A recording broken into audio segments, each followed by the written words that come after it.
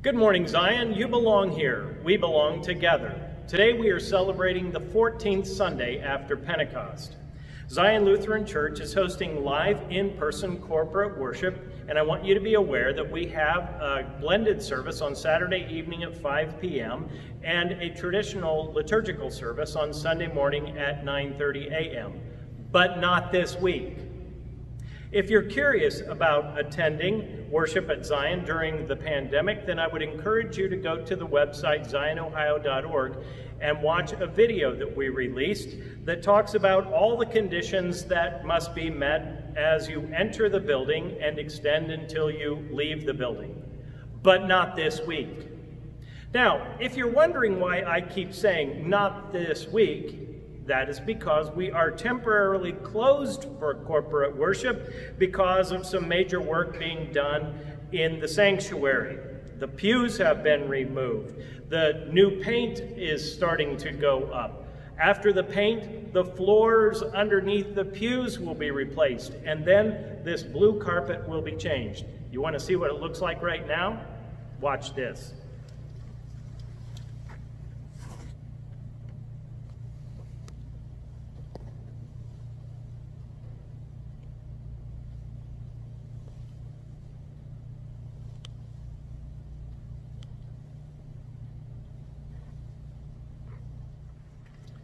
So, as you can see, the video is now cockeyed.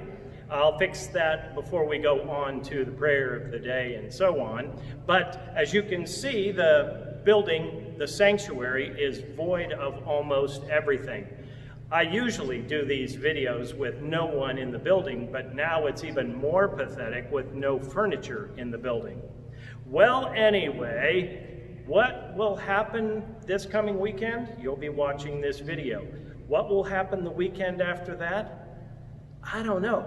It sure does seem like the progress is going slow. Only 2 guys are painting in here, but we shall see. I would encourage you to continue to watch all the normal Zion news outlets for the information about whether we have services the following week or not.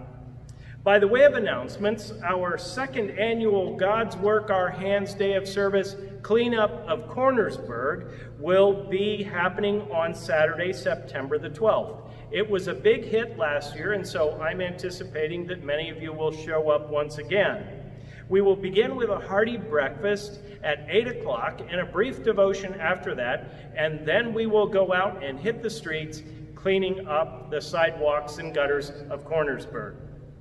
Rally Day will be that Sunday, September the 13th, but to start the Sunday school program year, Sunday school will be a virtual distance learning experience. Look for more information to come out of Zion's normal news outlets.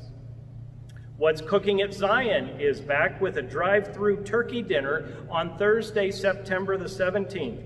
You need to contact the office to reserve your meals. Later that same evening, Stephanie Chismart, Director of Choirs, will start the bell choir season. Tired of not being able to sing? Then ring. Our next food distribution will be Saturday, September the 19th. If you can help with the distribution, just show up that Saturday morning about 9 a.m. Our next Red Cross blood drawing will be Thursday, September the 24th from 1 to 6 p.m. For your convenience, I would encourage you to schedule your donation by calling 1-800-RED-CROSS or by going to the website redcrossblood.org and entering the keyword Zion Canfield, or by searching any local blood drawing that is convenient to you. You can read about all this and much more in the September edition of Eye on Zion that has been mailed to your mailbox. If you want to receive the weekly edition of Eye on Zion, I would encourage you to go to the website zionohio.org and click on the subscribe button, where you can receive that, the daily word, the occasional emails that we send out regarding news and information about members and activities around the campus. I want to thank you for your continued financial support. To make an offering, we suggest using the zionohio.org website and clicking on the Give tab, or you can use the Give Plus smartphone app from your app store, or you can text to give. Just text this number, 833-409-0694, and then in the body itself, text the word assist and then follow the prompts. You, of course, can still reach us by the U.S. mail. Assisting in worship today are Joan Gent, our Administrator of Worship and Music on the keyboards. Carrie Jennings will be leading us in our singing and providing special music, and Scott Ackerman, the leader of our pray table, will be leading us in our prayers of intercession. Now I invite you to sing along as we join in singing our gathering hymn.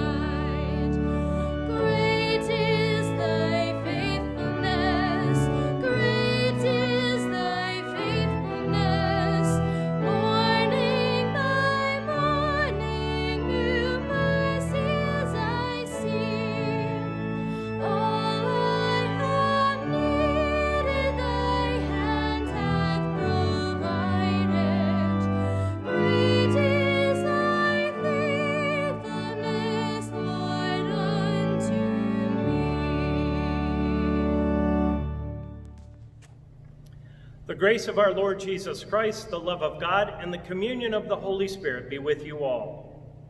Let us pray. O Lord God, enliven and preserve your church with your perpetual mercy. Without your help, we mortals will fail. Remove far from us everything that is harmful, and lead us toward all that gives life and salvation. Through Jesus Christ, our Savior and Lord. Amen. The Holy Gospel according to Matthew. Jesus said to the disciples, "If another member of the church sins against you, go and point out the fault when the two of you are alone. If the member listens to you, you have regained that one. But if you are not listened to, take one or two others along with you, so that every word may be confirmed by the evidence of 2 or 3 witnesses. If the member refuses to listen to them, tell it to the church. And if the offender refuses to listen even to the church, let such a one be to you as a Gentile and a tax collector. Truly I tell you, whatever you bind on earth will be bound in heaven, and whatever you loose on earth will be loosed in heaven.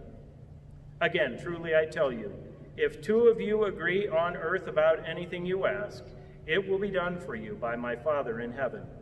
For where 2 or 3 are gathered in my name, I am there among you." The Gospel of the Lord. This passage is known in many circles simply as Matthew 18. It is an important discipline for the church given to us by the Lord Jesus himself. And the ELCA has wisely included it in the model constitution by which all ELCA churches are to operate. Those of you who can put your finger on a copy of Zion's Constitution, check me out on this. It is chapter 15 in our Constitution. However, I often find that it is one of the most ignored by most of our church members. So I am going to briefly walk through it with you. We have to go back to the beginning of chapter 18 to see who Jesus is speaking to. And when we do that, we read that this conversation took place between Jesus and his disciples. So the first thing we need to know is that the conversation is not a conversation with the general public or the priesthood or the Pharisees or the Sadducees or the scribes or any of the adversaries that Jesus had. No, this is a conversation that he has with his disciples, that ragtag cadre of followers with whom Jesus will soon be giving the responsibility for nurturing his bride, the church. The second thing I want you to know is who this discipleship lesson is directed to. In verse 15, Jesus said, "If another member of the church sins against you," and so on.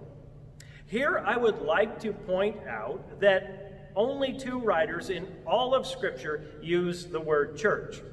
Luke uses it generously in his writing of Acts, and Matthew uses it 5 times in his gospel that bears his authorship, this being the second time, the first one being the confession of Peter that we heard 2 weeks ago when Peter correctly identified Jesus as the Messiah, the Son of the living God, and Jesus responded by saying, "On this rock I will build my church." So this concept of a spiritual body, an organization, an institution is just beginning to be talked about by Jesus and the 12. But already in this passage, Jesus said, "My followers will behave differently than the rest of the population." And how is that? I'm so glad you asked. His instructions are the gospel reading. He writes, he said, "If another member of the church sins against you, go and point out the fault when the two of you are alone. If the member listens to you, you have regained that one."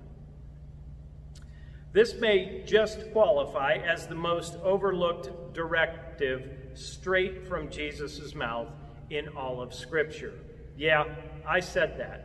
We think that we are Christians and we need to just forgive and forget, and so we forgive without ever letting the other person know that offended us that they have indeed offended us.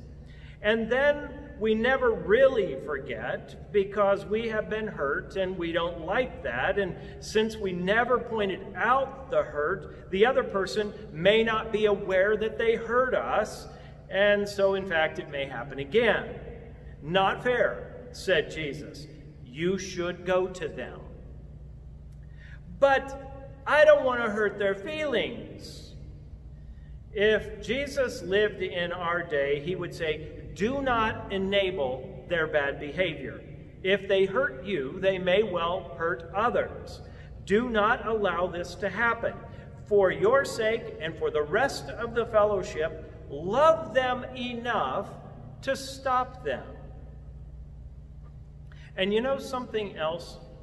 Your hurt is not your offender's problem. It's your problem. They may not even be aware that they've offended you. So what are you going to do with your problem? Are you going to sit on it and let it fester? Are you never going to speak to that person again? Are you going to talk about them behind their backs to others? A true story will illustrate this lesson. I had an incident several years ago in the little church up north where one member didn't like something I said or did. To be honest with you, I don't remember what the incident was. and he began to tell other people's, don't listen to him. He further began to stir up trouble among the fellowship and even made a scene at a congregation meeting. Now, I am not aware of a single person in the fellowship who hadn't already dismissed him as an agitator, but I had to confront him and ask him to stop this bad behavior. He did not make that easy for me either. He refused to meet with me to even discuss it, and eventually he took his membership elsewhere. And while you may think that this is a terrible example of Jesus' model, he made his bad behavior become my problem, and I dealt with it according to this passage. And as a result, I believe that we still consider each other friends, and I hope that he learned something about appropriate behavior within the church. Now, you may want to ask me why I would make that effort. After all, there are problem people everywhere we go. The answer is because I loved him enough as a brother in Christ that I was not going to allow him to become lost to Christ. Now, I'm going to tell you that I have messed up a few things myself. Oh, I know, hard to believe, but it's true. Probably more times than I know. And I say that because though I hope you love me enough to point out my mistakes, all churches lose members all the time, and many times I, as this church's pastor, have no idea why they left. And when I inquire, I get nothing. This church, its pastor, its members, the Christian life is apparently not worth much more to them, so they just go on to some other church that they hope is less sinful. Or worse yet, they just go away and fall among the unchurched. So let's covenant with each other right now. Love me enough to talk with me about your upset, and I promise to love you enough to do the same. And why would we covenant to do that? Because Jesus said in verse 15b, if the member listens to you, you have regained that one. Peace is restored between the two, and peace is restored within the larger community. No one is taken sides. There are no sides except the side of Christ, right? But what if the offender does not listen to the one who was offended? I'm so glad you asked. Jesus has an answer for that as well. He said, but if you are not listened to, take one or two others along with you, so that every word may be confirmed by the evidence of 2 or 3 witnesses. If the member refuses to listen to them, tell it to the church. And if the offender refuses to listen even to the church, let such a one be to you as a Gentile and tax collector. You know, I have noticed that some people are just stubborn and won't listen to anyone. Jesus provided us with a way to pursue our case so that we might get justice. But notice that it never ends in the legal system. No, Jesus' system keeps the dispute within the fellowship of believers, where love and grace and mercy are supposed to prevail. At the end of the process, if the offender still does not apologize, they should be excluded from the fellowship. Now, I have to admit, I have never had to take a party to that end, to exclude them from the fellowship. But in the case I mentioned a few moments ago, I entered into that process called forth by the Constitution, which is Jesus's process, and it is very disheartening. Thankfully, it never had to go to that end. But the point is, I handled it appropriately, even though it was difficult, and I believe I could call that man on the phone today or knock on his door, and he would probably just about do anything that I asked of him, and I would do the same. He was in attendance at the last community service I preached at in Cortland, and he wished me God's blessings as I moved on and shook my hand. Though he is no longer a member of the Lutheran Fellowship in Cortland, he's a member of another Christian church, and more importantly, he is a member of the kingdom of God. But the process does not end there. Jesus said, if the offender won't even listen to you and a couple of others, or the church, then you are to treat them as stubborn and obstinate people like Gentiles and tax collectors, those who are unrepentant and sinful and unclean, and in need of hearing the gospel more effectively. Listen to me again as I repeat that. If then they continue to not apologize, they are to be treated as stubborn and obstinate people like the Gentiles and tax collectors, those who were unrepentant and sinful and unclean, and in need of hearing the gospel more effectively. Yep, you heard me right. Though Jesus told his disciples to exclude them from the community of faith and treat them like Gentiles and tax collectors, weren't those the very ones that Jesus sought out to demonstrate the gospel to?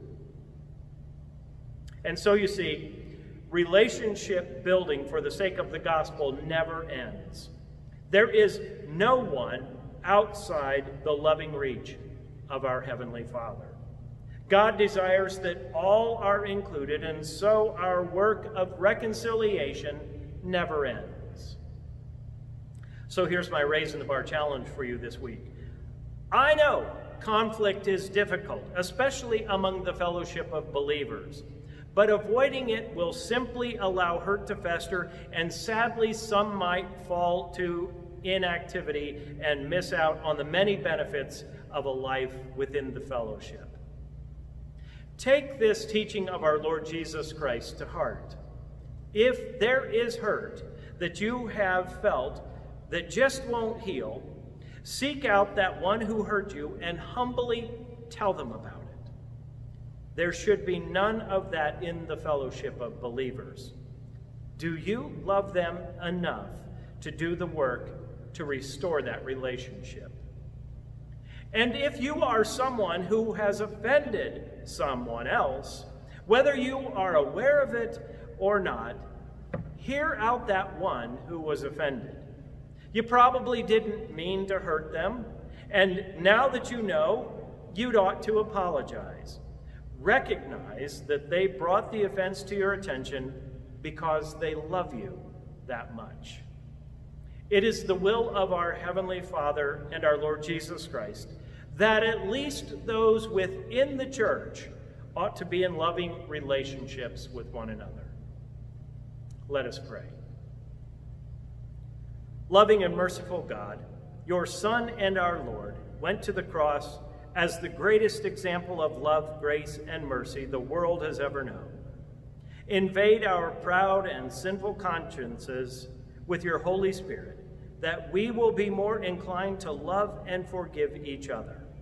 We pray this through Jesus Christ, our Savior and Lord. Amen.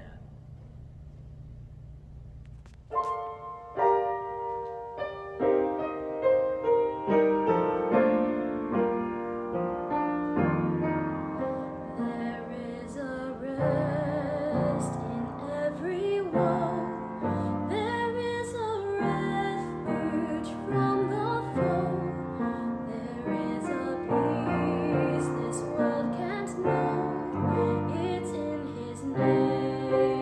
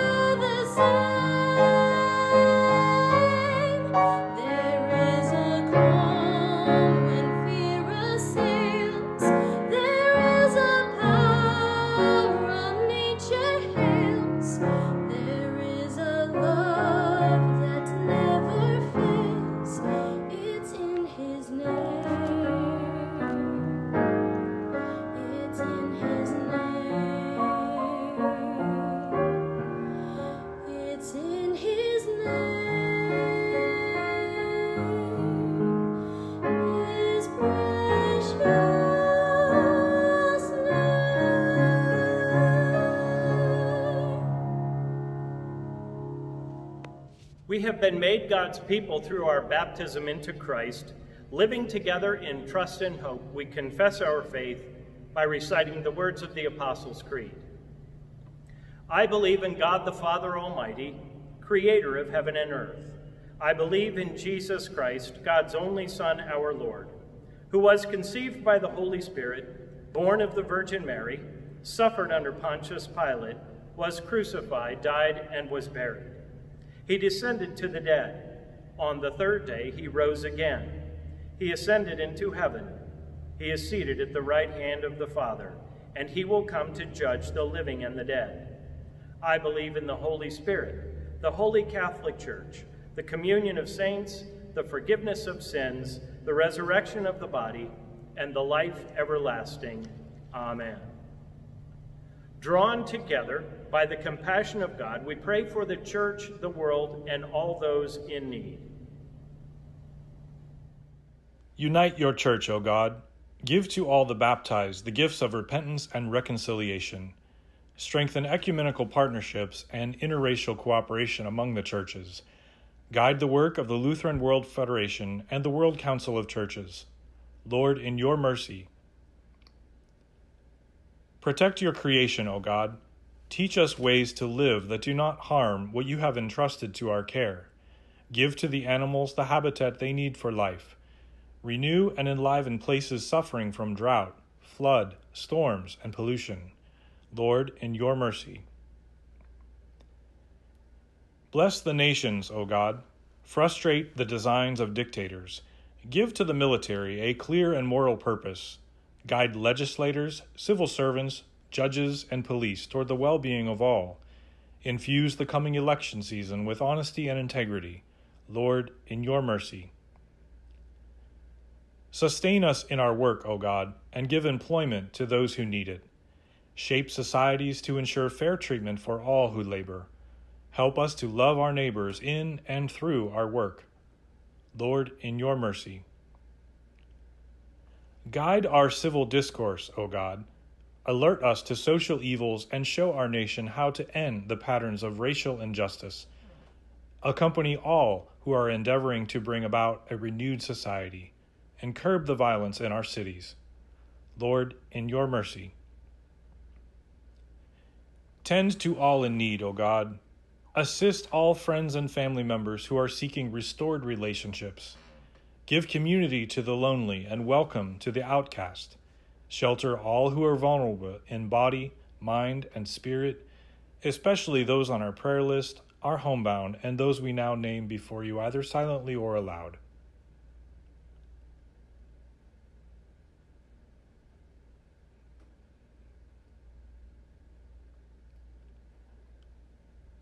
Lord, in your mercy.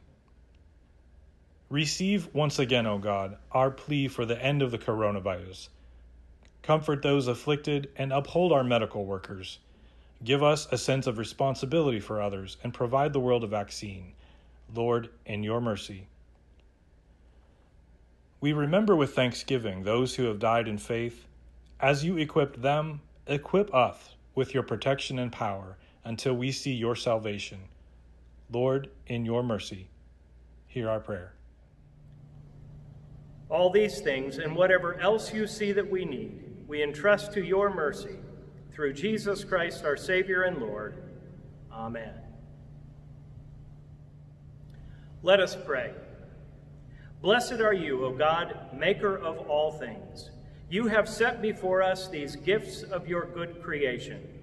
Prepare us for your heavenly banquet. Nourish us with this rich food and drink, and send us forth to set tables in the midst of a suffering world. Through the bread of life, Jesus Christ, our Savior and Lord. Amen. Gathered into one by the Holy Spirit, let us pray as Jesus taught us. Our Father, who art in heaven, hallowed be thy name. Thy kingdom come, thy will be done, on earth as it is in heaven.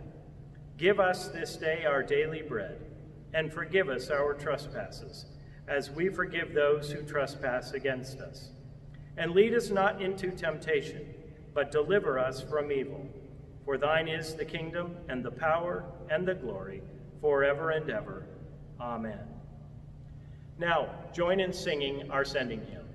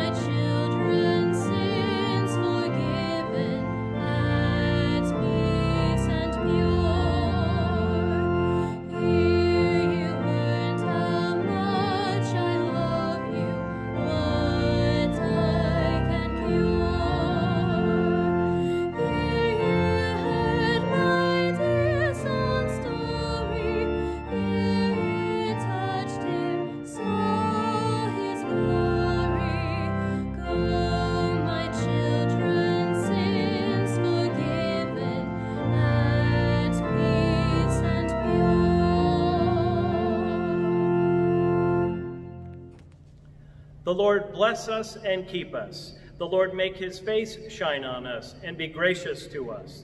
The Lord look upon us with favor and give us peace. Amen. You belong here. We belong together. Go in peace. Remember the poor. Thanks be to God.